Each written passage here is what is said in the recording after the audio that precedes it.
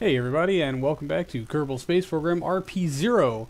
We are in the VAB today, tinkering around with some of our launch systems, as I kind of feel that the RA-9 in its current iteration is reaching the end of its service life.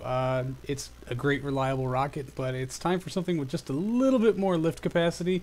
So I was hoping to kind of experiment around with some newer ideas today and see what we might be able to come up with. The core ideas being to improve simplicity and affordability. So I'm trying this F1 stack, theorizing that a single F1 might be able to deliver a similar capacity to low Earth orbit.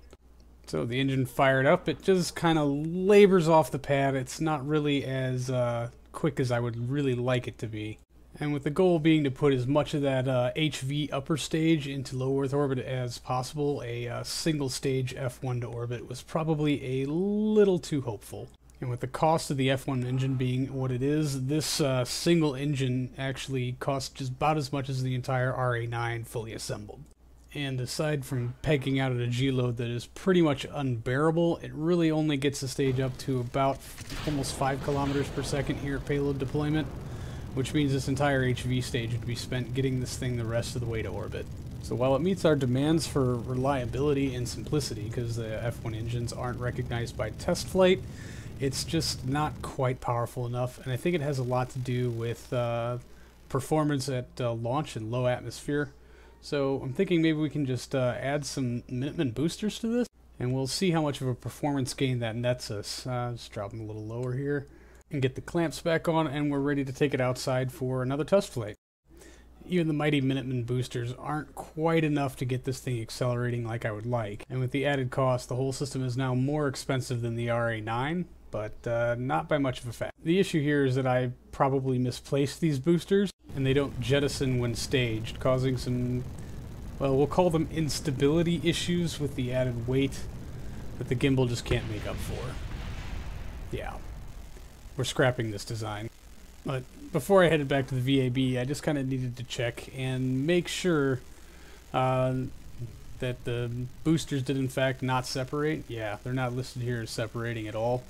I probably attached them to the side of the rocket instead of those clamps themselves, which explains at least that part of the failure, but I'm just not happy with this. And who am I kidding? This is RSS. Any single stage to orbit rocket is purely a dream, so we're going to try out something a little more traditional, in the Soviet sense of the word anyway. So we'll just get some of our larger tanks here formed out. The real qualm here is that the F1s and the E1s are probably the best engines I have available to me as far as ISP and sea level thrust, but they are really expensive. These Soviet RD-275Ms are dirt cheap and almost as good, but UDMH and N2O are really dense and really heavy.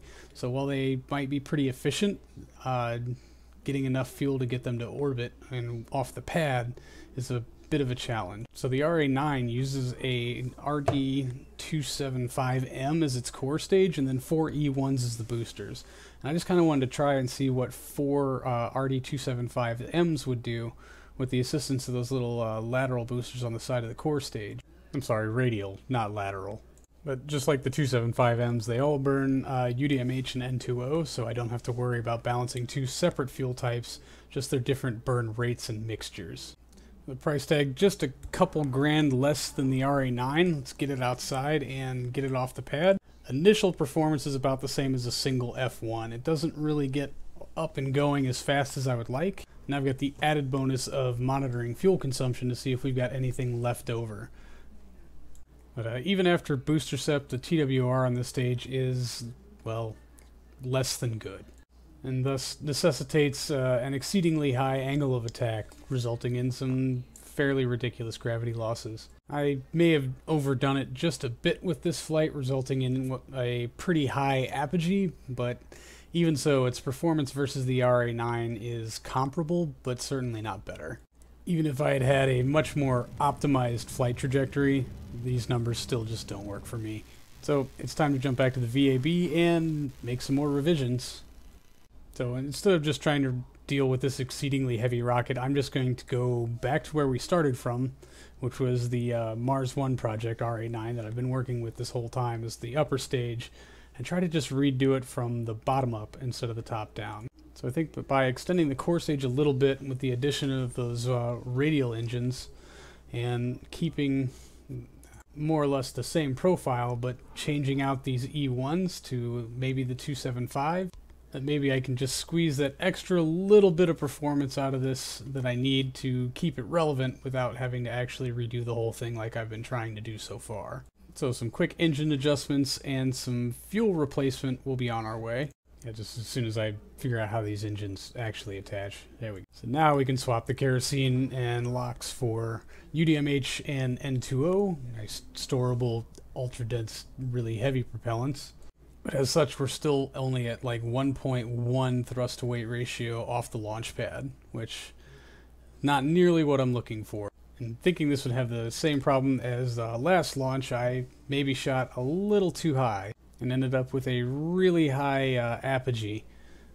But again, even with a optimized flight trajectory, I don't feel like this is doing anything better than what the RA9 currently does.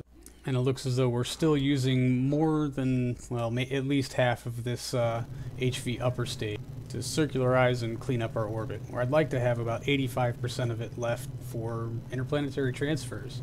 So, sorry this was pretty unproductive, but I did learn some things. But that's going to do it for us today, everybody. Thank you so much for hanging out. I do appreciate it, even though we didn't actually accomplish anything today.